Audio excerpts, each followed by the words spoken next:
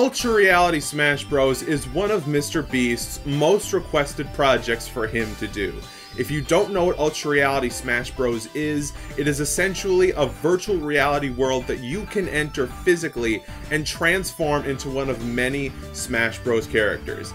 Think of it as if SAO became real and it was Smash Bros. Themed, minus the dystopian aspects, of course. In this video, we will be covering Dream Newcomer number 2, who happens to be Rosa from Pokemon Black 2 and White 2. Rosa won by a landslide victory, meaning that she will definitely be a fan favorite in the Ultra Reality server. In this video, I will make a case for Rosa joining and even go into MrBeast's history with the Pokemon franchise. Be sure to subscribe to my channel if you enjoy. Here is the list of all predicted newcomers so far, just for reference. Also, shout out to these people for voting for Rosa on the Instagram poll. Let's start by talking about Rosa in her original game before we get into the Smash related stuff. Rosa originated as the female player character in the Nintendo DS games known as Pokemon Black 2 and Pokemon White 2. They were released in 2012, making them the last first-party games on the DS. As the name implies, the game is a direct sequel to Pokemon Black and White. The evil Team Plasma has turned into Neo Team Plasma, and N is no longer their leader. As Rosa treks through the Unova region to battle all 8 gym leaders, she discovers many secrets within the region that weren't covered in the original.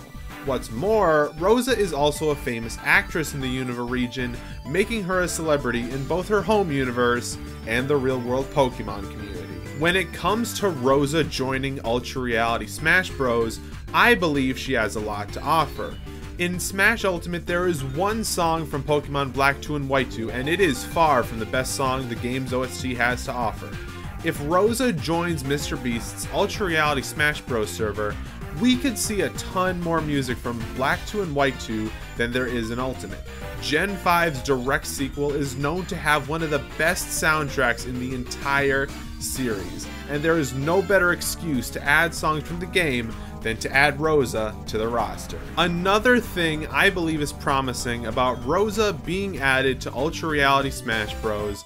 Is that this could be one of her alternate outfits. This is her heroine outfit from the Pokestar Studios segment of the game. When I played Pokemon Black 2 and White 2 as a kid on my childhood DS, and I saw her in this outfit, I thought it looked really cool. Replace the yellow with black and she could fit in perfectly with the Phantom Thieves from Persona 5. I think it would be really cool seeing people playing as Rosa in MrBeast Ultra Reality server while wearing this outfit. I want the other outfits characters can wear in the UR hub world to be actual outfits they wear in their games, rather than just color swaps. It could really diversify the server and not only show people's taste in games, but their taste in fashion as well. Now, obviously, being a Pokemon trainer, Rosa can't fight alone in battle. She needs a trusty Pokemon on her side to do most of it for her. The other Pokemon trainers I predict to be in MrBeast's Ultra Reality Smash Bros. Server are Leaf from Pokemon Red and Blue and Cynthia from Pokemon Diamond and Pearl. Leaf, I was thinking, could use Ivysaur. Cynthia needs to use Garchomp, no question. But who would Rosa use as her main Pokemon in battle? One would think it would be one of Snivy's evolutions, but we can rule that out since Sakurai didn't prove to us in Ultimate that a serpent form fighter can work in Smash. So instead, I was thinking Duat, who is Oshawott first evolution. I believe Duat could be a really good fighter, middleweight class, unique water-based moves, and other surprises we'll have to look out for.